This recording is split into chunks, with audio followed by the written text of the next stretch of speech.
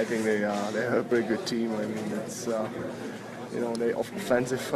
They play really well. They have Nash, Callahan, Richards. Those guys are pretty good. So and they have a great goaltender. So I think they're a pretty good team. So we gotta be ready. With how big these games are, we need that effort every night, and to beat the Rangers, I think we're going to need that exact effort. I mean, we came out hard, and we got to learn to do that every night. We had a good streak going, but last game was a bit of a setback. We got to forget about it and move on with a better full game tonight. Yeah, we learned from the Devils game. We had a good start.